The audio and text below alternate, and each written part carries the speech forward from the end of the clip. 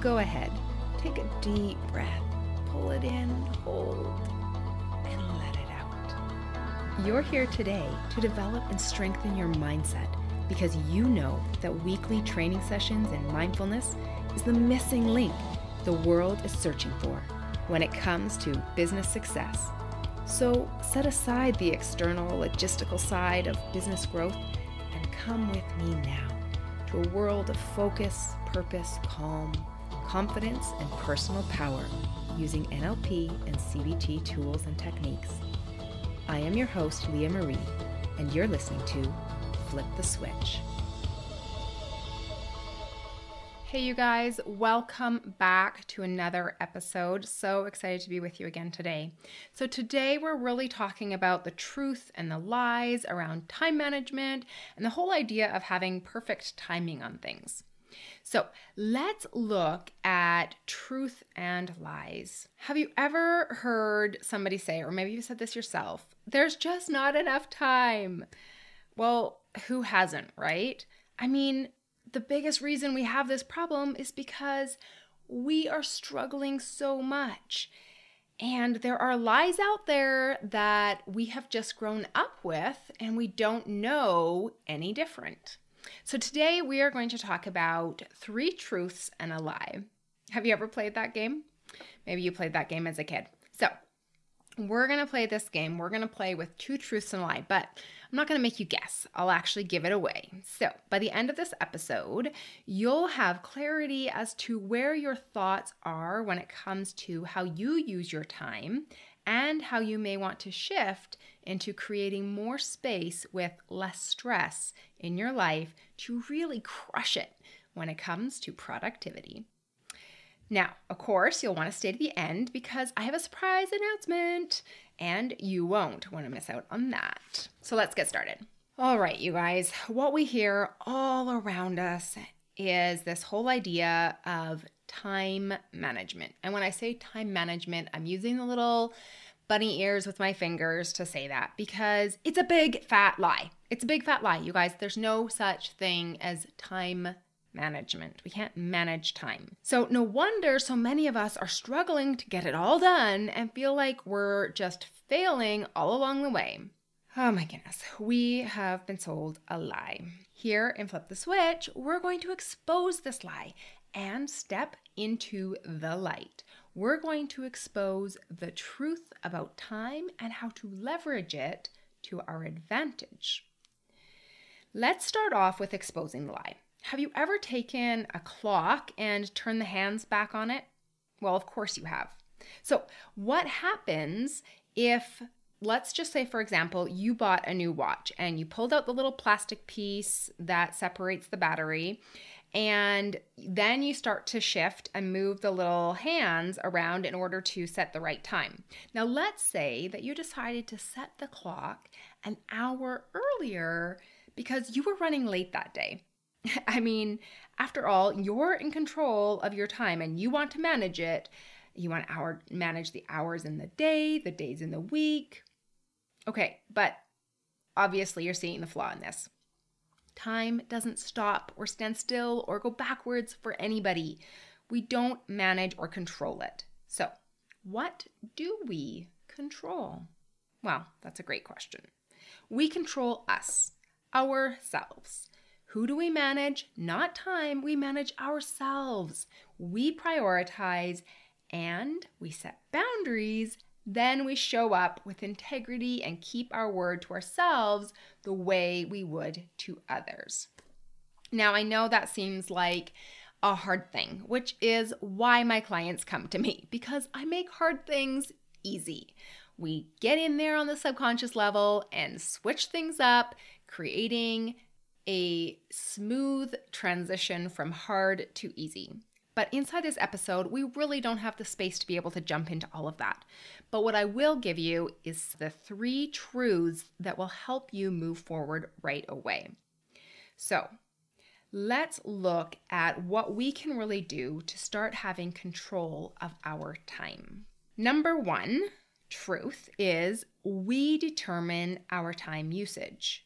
Yes, we choose to spend it, waste it, or invest it. Spending time looks like a trade.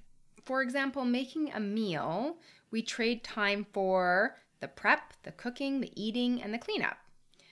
We could really trade off this time, and what we're doing is we're actually getting something of value in the moment. So our time equals something of value, and that is a good way to be able to spend our time, because it's kind of like money. We will spend our money on something, but we're getting something in return, right? Now, we could also waste our time by consistently choosing to give things like our time over to something with no return of investment. So it would be kind of like you're hungry, and instead of making a nutritious meal, you are just eating marshmallows, right? There's no return of investment on that whatsoever. So maybe it's kind of also something like this. We're entertaining ourselves for the moment, but that's it. This could look like endless scrolling on social media with no real purpose other than to see how others are living out their dreams, or maybe to compare ourselves with their successes or failures, giving us a false sense of security and a false sense of our own status. Now, let's take a shift and look at what investing time looks like. Investing time means that there's a rate of return that continues after the fact. So that looks like learning something new, building relationships. We're putting into something that not only is rewarding in the moment, but it continues to roll back to you and me in the future. Now, some of you might be thinking, but I don't get to choose how I spend my time. I have kids that need me, a boss, or deadlines waiting on me. Let's not be fooled here, folks. You chose to have those children. Even if it was a surprise, you are choosing to care for them in a way that you see as appropriate and responsible. You chose the job, or to create the product, or to launch the project. Yes, you're living into the consequences of these things, but at any time, you really could, if you really wanted to, get up and walk away from it all. Now, that would be pretty sad and devastating in many, many reasons. But remember, the choice is still yours. You are choosing every day of every minute what your life will be like in the minutes and hours you have before you. And that, you guys, is a beautiful thing. It's really quite liberating to start seeing how much control we really do have. All right, now let's move on to truth number 2. Truth number 2 is that we can make more time. Now, we can't manage time in the sense that we can't move it around and say, well, I want to take this hour and move it to that spot, or rearrange things in that sense. But we can actually create time using a little thing called leverage. Now, how this works is it's like if you were to imagine yourself running a race. If you get tired in this race and you stop, this doesn't stop the clock, right? So we're not leveraging time, we're losing time. But I want you to imagine if you could run this race with team members, kind of like passing off the baton, you can then succeed in leveraging. Because what is now happening is that you have gotten tired, or maybe you have other tasks you need to attend to, but you get to pass off that task to somebody else. So it continues to be able to be worked on. This allows for productivity to continue with the clock. Now, I want you to imagine if you had multiple people, not just one other person helping you, on the same project, then not only are you matching the clock, you're actually moving faster than it. In this sense, you're tripling the time it would take to have done the project by yourself. Okay, isn't that amazing, you guys? How often do we not ever consider that? And think about for a few minutes, there are many different ways that we can leverage our time. right? We can connect with other people. We could trade services if we need to in the beginning, or we could find somebody that is at the college that needs work experience and we could get them to work for us, and they could put it in their portfolio. And so it's not costing us anything. There are ways to be creative.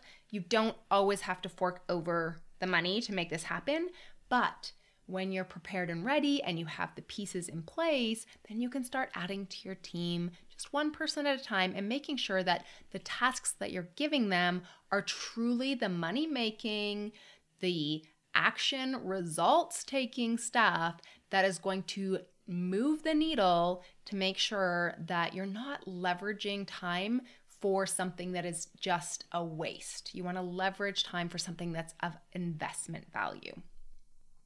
Okay, so we know that this is the key to business success and life success, whether you're launching a service or a product, or whether you're just trying to pack the vehicle for a family trip. We can multiply our efforts and create time, you guys, by adding more doers to the work. Let's move on to the third truth. When it comes to time, there is a trick. We can actually slow down when we want to speed up. Now, did you ever hear the story about the two woodsmen? Maybe you've heard a version. I'm going to share that story with you here because I think that it really applies. And you'll be able to just kind of get right into it and see it from another perspective. So, there was these two woodsmen, and they both had 1 hour to cut as many trees as possible. They chose their tools to be an axe. They knew the task was a good use of their time because not only would the winner receive a cash reward, but they would get to keep whatever wood they each cut. Meaning, no matter what, even if they didn't win the cash prize, they would still have a return on their investment. Now, the rules were that they had to go it alone, so leveraging wasn't an option. No one else could be part of their team. The clock was set and the men started chopping. The bigger and stronger of the two was making massive progress to start off with. The smaller was doing well, and he also had a great skill set. So they started out about matching neck to neck in their chopping. But after about 15 minutes, the larger man looked over to see the smaller man had stopped and was sitting down for a rest. He kind of chuckled to himself, thinking, "Oh, I have got this in the bag," and he just kept plowing forward. The man who had been taking the break got up and started to chop again. The big guy thought again, what a fool this small man is, as he continued to push and push with his chopping and his effort moving forward. Now, this entire thing kept happening every 15 minutes with the smaller man stopping for a few minutes to rest. Now, an hour had gone by and the clock was up. The time had come to end the competition, and when the logs were counted, the smaller man had won. The big man was shocked and, of course, demanded to know how this had happened. The smaller man said, "Well, you were working with a dull axe. I, on the other hand, had stopped to sharpen mine. And because of this, it took me half as many swings to drop the tree. I also received a small break as I would sharpen the axe, so my body was actually refreshed, and I was able to put more energy into each of my swings." Okay, you guys, come on. What can we learn from this? We don't want to be working with dull tools, let alone a dull brain, because we're so overworked and exhausted, right? We need to remove a few things from our plate. And that's another analogy in itself. Let's just think for a few minutes. We always talk about this whole idea of, oh, I've got too much on my plate. Okay, well, what do we do with stuff that's on our plate? We consume it, right? We put it in our body and we consume it. Now, what do we do when we're at work? We are filling our brains and our time and everything around us, and we are consuming constantly all of the noise, all of the information, all of the to-do lists, everything that's coming at us. But when do we stop to say enough is enough? Think about what it's like to be able to just either take a smaller plate and pick the amount of food that you want and be able to really enjoy that food and feel satisfied versus picking a massive plate that has heaping amounts of food on it that we are looking at, we cannot finish, we are overwhelmed by this, and our body is feeling stuffed to the max. In the fact, we're almost feeling sick because we've overeaten so much.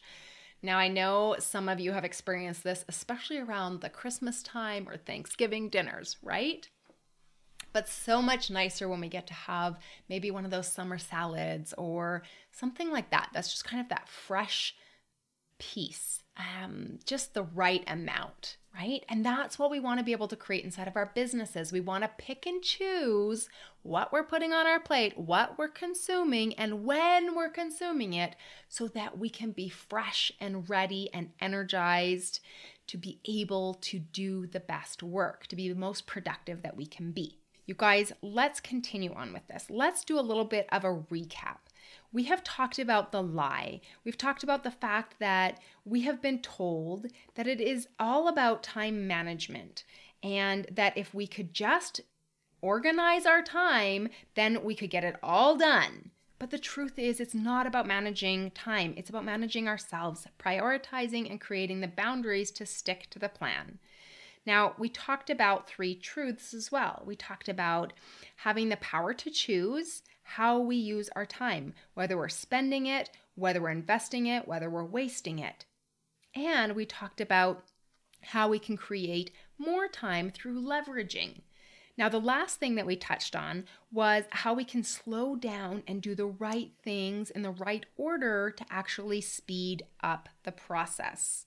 Guys, these are simple concepts, but they make such a massive difference. So I am excited to invite you and to share some exciting news with you that I have created a free Facebook group called Flip the Switch that was recently put out there just for you. You can find it in Facebook, and it's where we connect and we can go deeper, where you can bring your questions and you can leave with answers. So consider this your official invite, and I can't wait to see you there, you guys. Let me leave you with these 2 actions to take. Number 1, take an honest look at your time usage and if what you're doing is working, and if not, where can you adjust? Then, if you're struggling with how to make those adjustments, bring your questions and join me in the Facebook group. That is where we can connect, and that is where I can help you on a deeper level. We are going to be in the group, we are going to have fun, and you're going to bring your questions and get your answers. And that, you guys, is going to take everything to a whole new level when you can truly start knowing how to make the shifts and the adjustments that you need in order to up-level and do it without overwhelm. I can't wait to be able to see you guys in the group. Thank you so much for joining me for another episode, you guys, and I can't wait to see you again next week.